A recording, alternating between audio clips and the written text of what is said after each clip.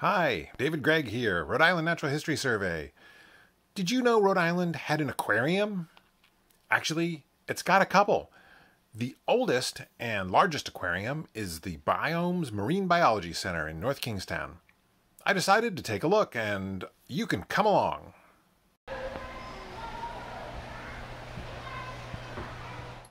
The Rhode Island Natural History Survey presents videos to showcase the animals, plants, geology, and natural systems that surround us, and the people and organizations working to understand and conserve them.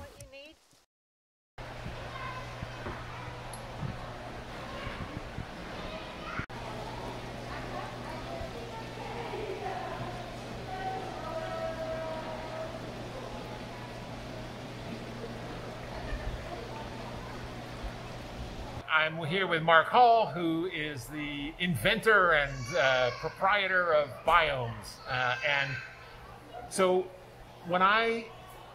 you used to say that you got all of your fish, all the things here right out of Narragansett Bay. It's probably 90% local animals or tropicals that stray up here. That's what we try to focus on, is the local animals. Some of the ones like you mentioned, like our glowfish that you saw, and some of the other exhibits, they showed, it was something that I wanted to show, a habitat or an adaptation or something that I wanted to show that you can't show with a local animal. So that's where those other Things fish come and from. other animals come in.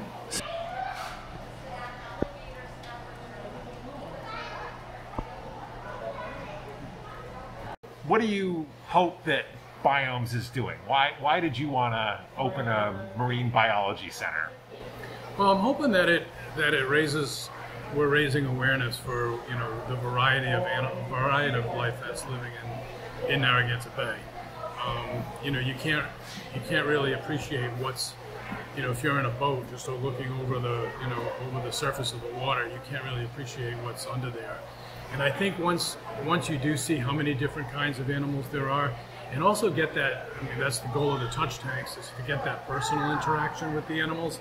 I think it really brings out, I've had people say things like, I'll never eat a flounder again. Yeah. Just because they've had, they see it, they interact with it. So when you come in, you have this right in front of you. It's the mangrove tank.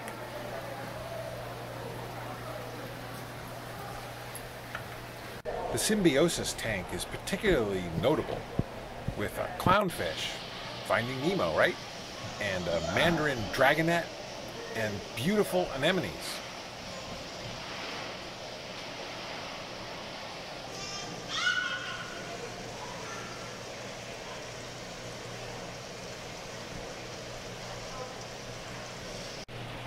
I always thought sticklebacks were cool.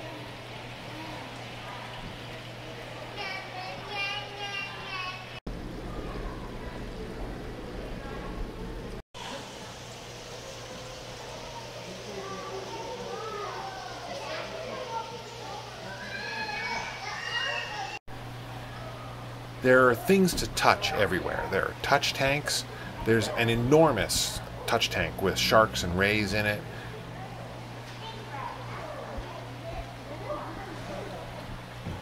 Tell me about the new big touch tank. The shark tank? Yeah. So that's I wanted a tank that we could keep sharks longer term rather than keep turning them over in the smaller tank. Because once they get too big, I really don't like them having. We used to keep them in a 1,200 gallon tank. This one's close to 4,000 gallons. But also rays. We wanted to be able to keep some of the rays, which need a lot of open space. So I had that built by a carpenter, and we just lined it with a pool liner and finished it off, and it works great. They love it. So it's nice and shallow, but there's a ton of surface area for them to move in. Right. It's 36 feet long by 18 feet long, so it's a big tank. There are other ones with horseshoe crabs and shellfish and starfish.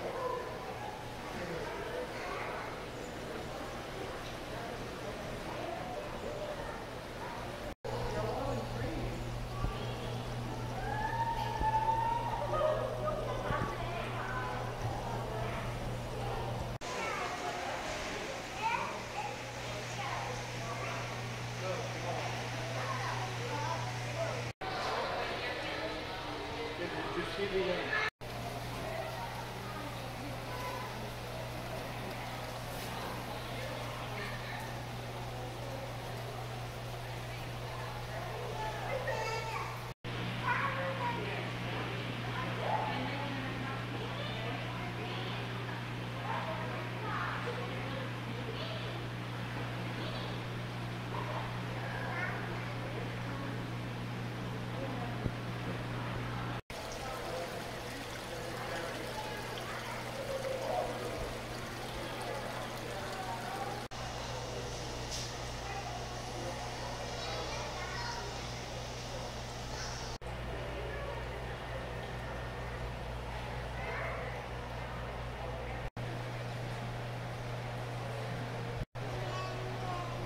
All around the aquarium, there are things to be found hiding in pots and pipes and under rocks.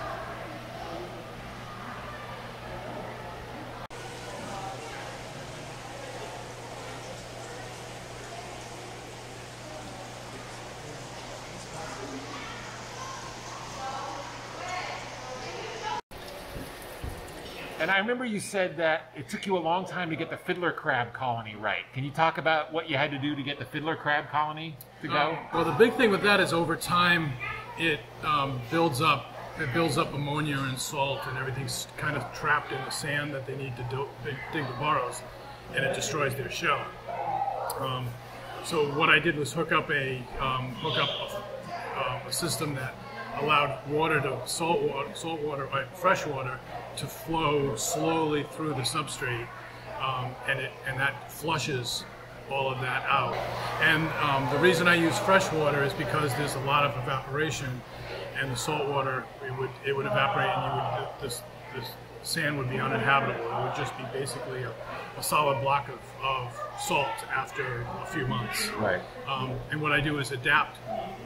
It just happens that fiddler crabs can live in fresh or salt water, so I just slowly acclimate them to full fresh water from brackish, and then they live in there fine. Right. And you've got the one-way mirror over them, so the people... one-way mirror, because they duck down in their holes if they see you. So this way they won't see you.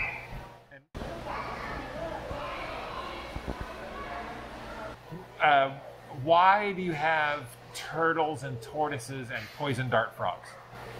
Well, we do a little bit of rescue, so any of those types of animals are rescue. But I really wanted to include some. We have lizards and things in the kids' play area. Just a change of pace of fish, and then oh great, there's a big tortoise. Yeah. So just to give us a little more variety of not just species but also types of animals. Yeah.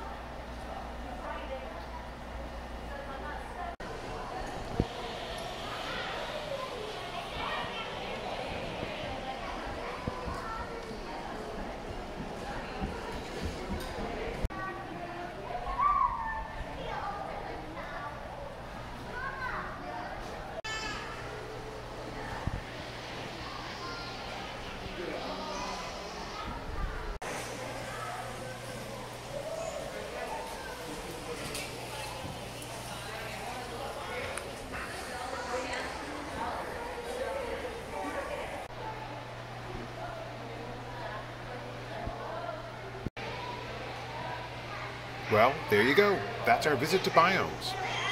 I've been bringing my kids here since they were tiny, and they still remember their favorite exhibits from years ago. It's just the kind of natural history project that I think people should know about, and I hope you'll go and visit.